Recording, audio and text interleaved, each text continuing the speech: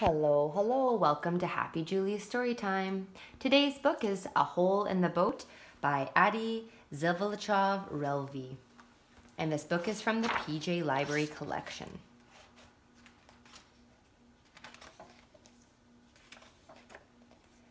Once there was a giant ship, its masts all in a row.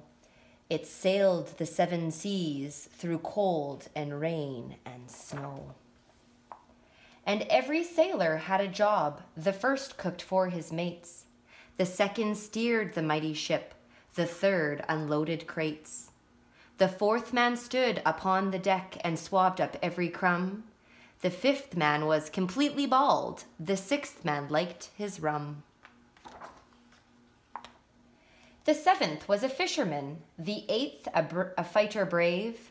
The ninth a captain, and the 10th a pirate and knave.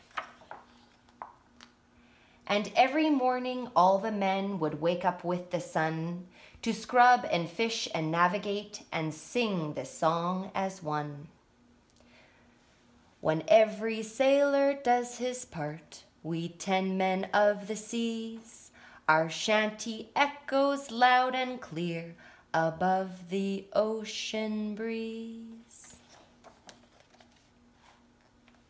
And when the sun begins to set in the ocean deep, then everything is quiet and the sailors go to sleep. Each sailor has a little room no bigger than a nook, with a window, bed, and clean pajamas hanging from the hook. Now listen to what happened on a bright and cloudless day to all the merry seamen as they sailed upon their way. The sea was calm, as smooth as glass, the morning was warm and grand, when suddenly the captain cried, "By George, I've spotted land!" The sailors 10 were overjoyed and shouted, "Hooray! We must prepare for our new home. We'll be there any day." Remember, friend, the fisherman who caught the fish from the ocean? He said one morning to himself, "I have a brilliant notion. I'll drill myself a little hole to help me catch the fish, and from my little bedroom catch as many as I wish. The fish will swim right up to me and I will reel them in, and when we get to solid ground, my business will begin."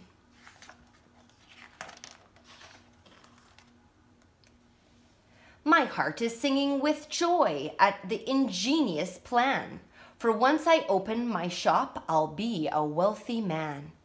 He went inside his little room to drill himself a hole. Then he sat down at his wooden chair and cast a fishing pole. But wait, a hole drilled in the floor? He'll bring the whole ship down. "Because of you," the sailors cried, "we're all about to drown." "Fear not," replied the fisherman, "no need for all this gloom. The hole that you're complaining of is only in my room." The fearful sailors bowed their heads and one began to cry. "It's true the hole is in your room, but all of us will die." The sailors' room was flooding fast. How could they stay alive? They'd have to work together if they wanted to survive.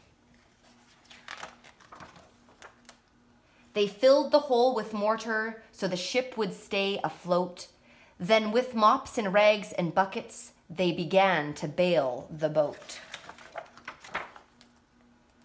The fisherman was sorry, but his mates, they weren't sore. "It's all for one and one for all," the men began to roar. The sailors 10 were thrilled to see the shoreline close at hand.